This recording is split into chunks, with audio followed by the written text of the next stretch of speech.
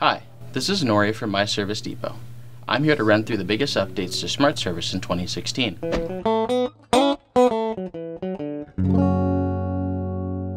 Let's go ahead and start off with Smart Routes.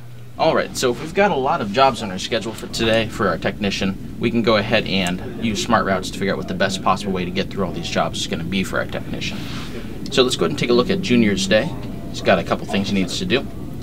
We can use the Advanced Routing and Optimization window in Smart Service to figure out what the best possible route is. So I'll load up his name, and I'll load up his jobs. Once I pick that stuff out, I can go ahead and hit Auto Route. Then I can select a couple things about how I want his day to look. So I can include number of stops, when he needs to start, if he should include weekends. When I'm ready, I'll hit Start Routing Jobs. And just like that, it's going to go ahead and route all his jobs, so give me the best possible order he can take around the city. I can see to make sure that this is going to be the best thing to go from the office through all these jobs and back. When I'm done with this, I can hit Finish Optimizing. It'll order those jobs for me, and to put this back on the scheduler, I'll just hit Finalize. Next time I visit my scheduler, my jobs are now in the correct order. Smart Routes is an optional add-on that's available for purchase. If you'd like to learn more about Smart Routes, go ahead and click the link on your screen. So the next thing we're going to talk about is our customer and management notifications that can be sent from iFleet. These are really helpful if you want to let your customer know that you're on your way, or if you want to let the office know that you clocked into the job. Let's go ahead and take a look at some of the things we can send as notifications. So once I've opened up my job, I can go ahead and change my current status. Now whenever I tap Start Traveling to Job, it's going to automatically pop up an email that's going to go ahead and send out to my customer. It's going to come up with a couple different things, and you can put pretty much whatever you want on it. This can be information about yourself, or the company, or their job. For example, this one has my name, it has the job type I'm performing, the contact email if they have questions, and also a picture of myself. All I have to do to send this is hit Send. Now my customer knows I'm on my way. And if you want to learn more about the customer management notifications, go ahead and click the link on your screen.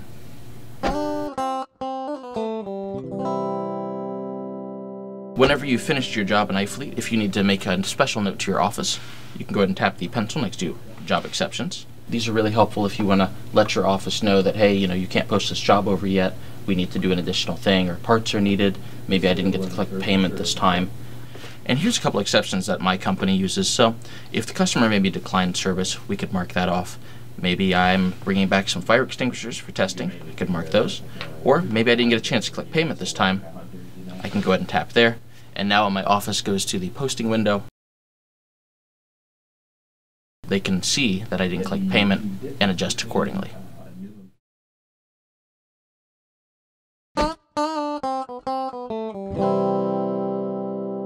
The next thing we can talk about is the confirmed padlock symbol you can place on jobs in Smart Service.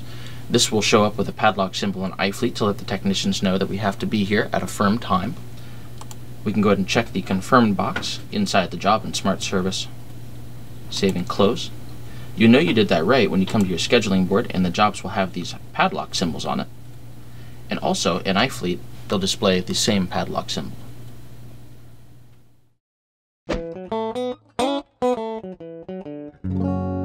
The next thing we can talk about is the integrated purchase orders from QuickBooks. We can go ahead and hit New under our Job Items window. If we need to order parts, this is a great feature. We'd select our vendor. We'd select the items we need to order for this customer. Once I've done that, I can go ahead and hit the Save button, which will add this purchase order to the job. That will also integrate with my QuickBooks company file, send that purchase order over to QuickBooks.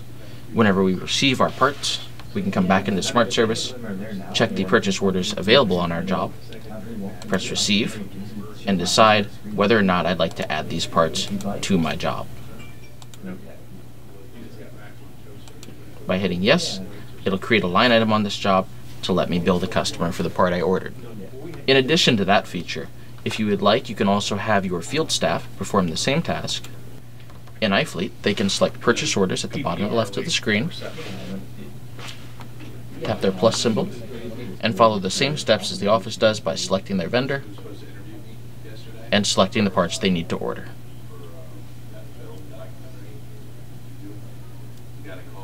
Once they've selected their part, they can go ahead and scroll to the bottom of this window and mark the part as received if it's something they picked up in the store.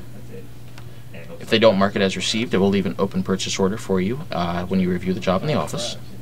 When I close out of this window, it'll go ahead and ask me if I would like to add these parts to my job, just like it did in Smart Service. I can hit yes, creates my purchase order, and adds my parts to the job.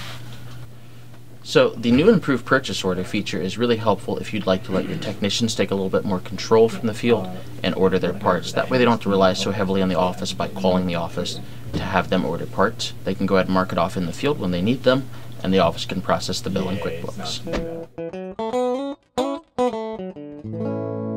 The next new feature is going to be the mass updating utilities in Smart Service. If you have a large customer and let's say we want to update their phone number, we can go ahead and update it on the main customer record. So I change their phone number up here. And if they have a lot of jobs, you don't want to change that on each and every single job because it'll take a while. What you can do instead is on the record that you fixed the information, come down here and hit the copy data utility. From there you can select a number of fields that you'd like to copy to their other jobs. We'll go ahead and select the phone number field. I'll put this next, and it'll bring up any job and location that's under this customer. So I can go ahead and select a couple records if I'd like.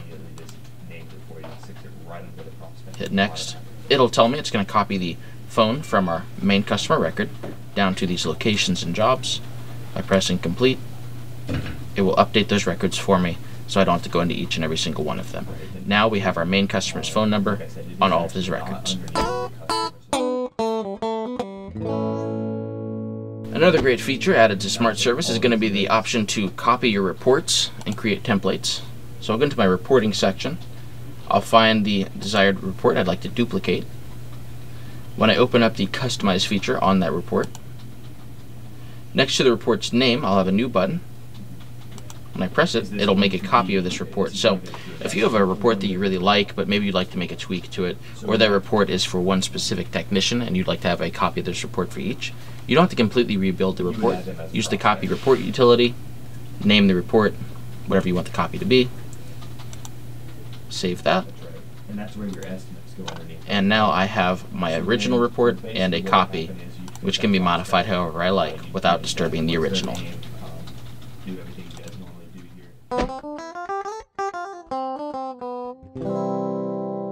The contact search window is also now customizable.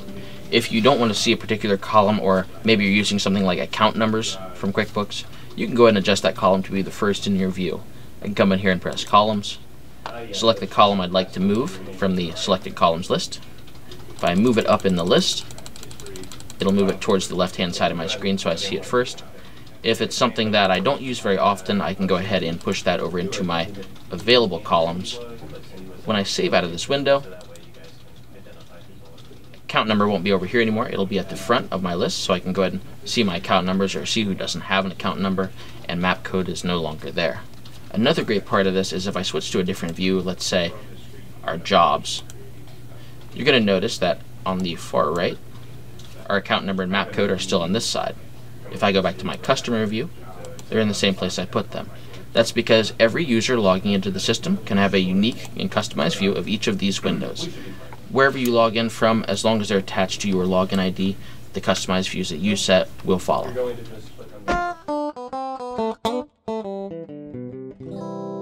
Sometimes when you're out performing work for a customer, you might notice that something else may be broken, or there's a possible upsell available, something that might help them in the future, but you don't want to make them pay for it right now.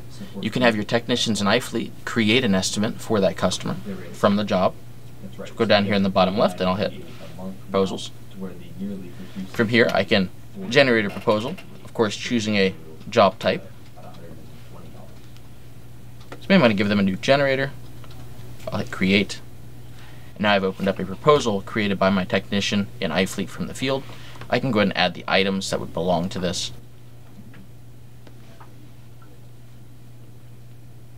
You can.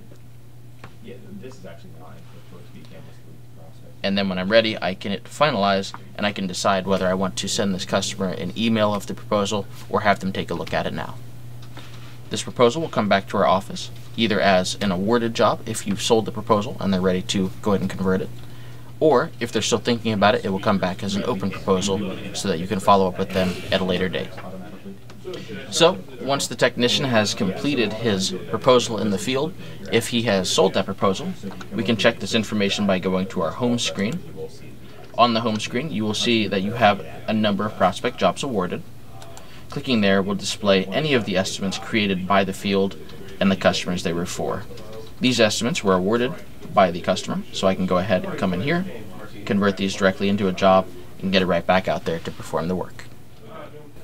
The estimates created in iFleet can be enabled by giving your technicians allow all permissions in Smart Service. It's a completely optional feature, so if you want them to generate those proposals from the field or possibly make upsells, that's the way to go. The latest feature that we've added would be new correspondence windows. So if a customer calls in and I'd like to record some information about the phone call that we're having, I can come to the home screen, hit Add Call, select my customer. Now, if I'd like to check this customer's balance on the fly, I can press the Update Balance button in the top right, which will let me know how much the customer's current open balance is in QuickBooks. I can record a description for what are we talking about on this phone call.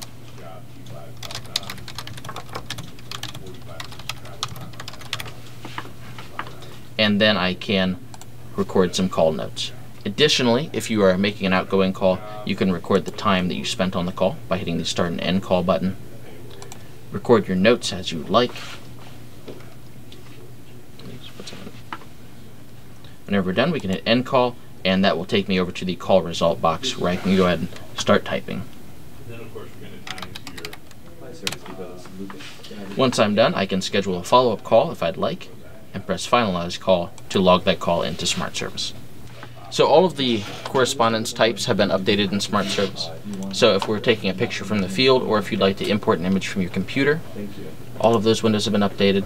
I'll come in here and grab a picture, which gets added to my job, and here we can see the new template, where it shows up with the job this picture is attached to, some information, a caption about the picture, a preview of your picture, and also the file location of that picture.